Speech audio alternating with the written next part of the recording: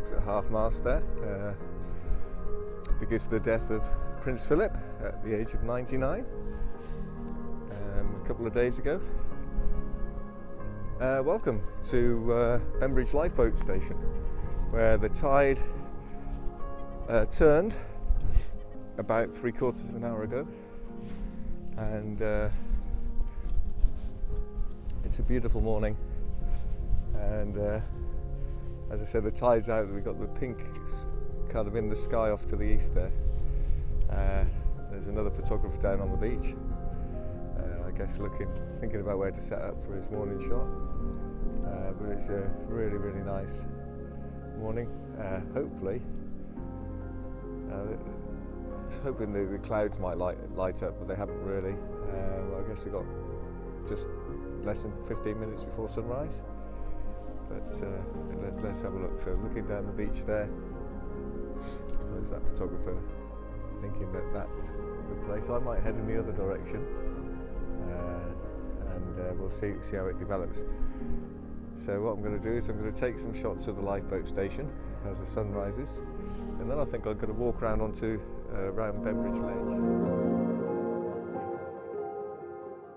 Actually, the clouds are beginning to be illuminated in pink. It's absolutely gorgeous. I'll just show you.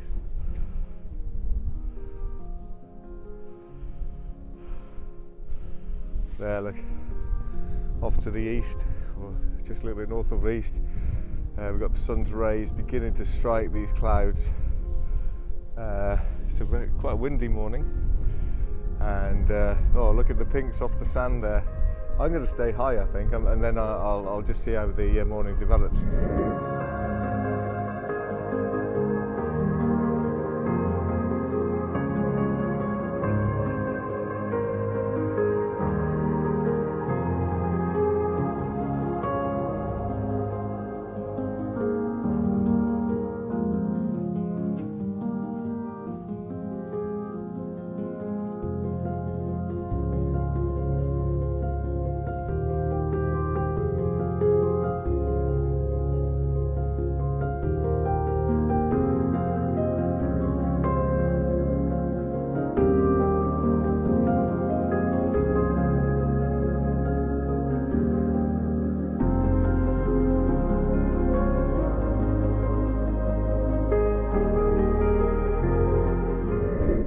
As I said, the flag's at half-mast because of the Duke of Edinburgh's death. You've got the Royal National Lifeboat Institution one there, and then just a little bit further down you've got the Union Jack. And you've got, like, just over Portsmouth, it's beginning to go a bit pinky. I guess we've got about 10 minutes now before sunrise. What a fantastic scene.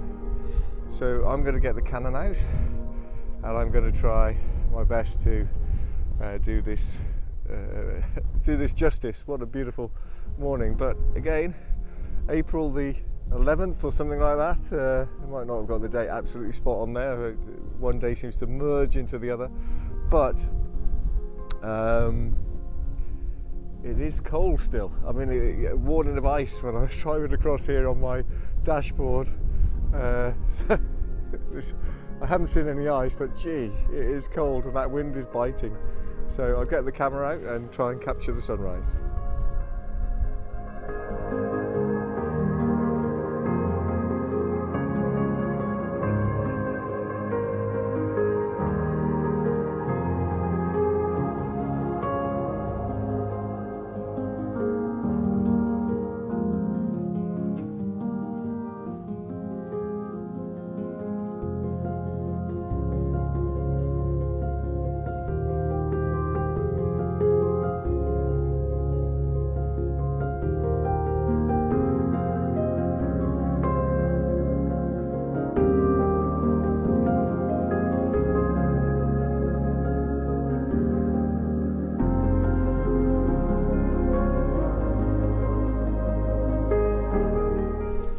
Okay, so I've retreated into the car.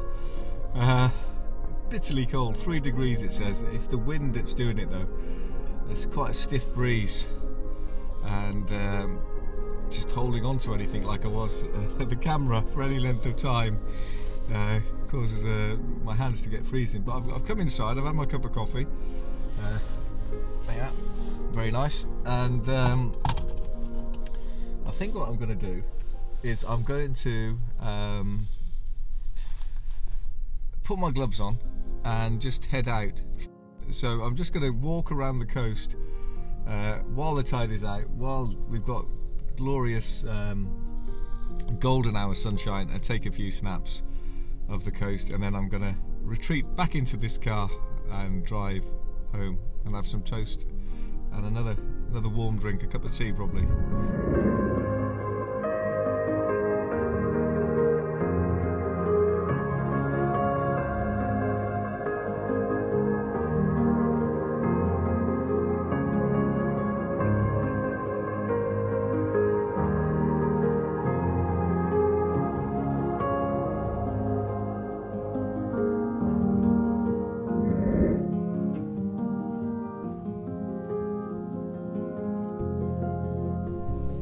Okay, so I've made it to the beach, and you can see the tide is still quite a long way out. It is coming in, but here we are, Bembridge Ledge, an extensive area really of, I guess you'd call it wave cut platform,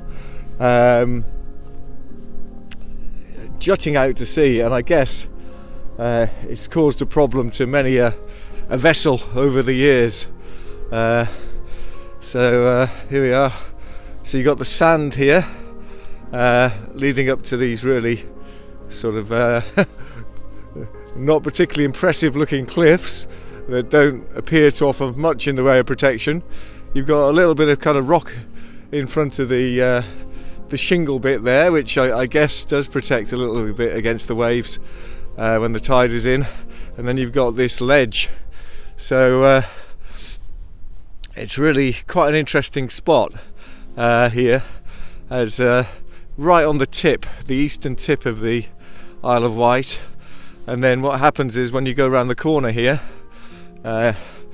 instead of kind of heading, I guess, roughly south, you start to head west and eventually kind of bump into Culver Cliff if you go far enough, as I did the other week when I walked around the coast.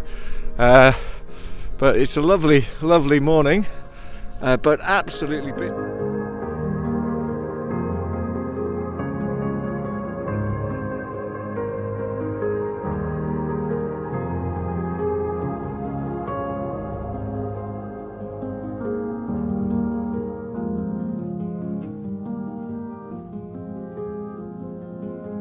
Here, there's Culver Cliff in the distance, and so all of a sudden kind of heading more sort of in a westerly direction. So this is right on the eastern tip of the Isle of Wight, and there you can see Culver Cliff, and then in the very distance you can see the cliffs of Luckham behind that. So and here's more of Bembridge Ledge, and what a glorious morning it is, apart from the temperature. Oh, and here's the sun coming back out, so a bit more golden houry. So let's take a few pictures, and then I think I'm going to head back. So it sounds like a good time to say thank you for joining me, and I will see you on the next one.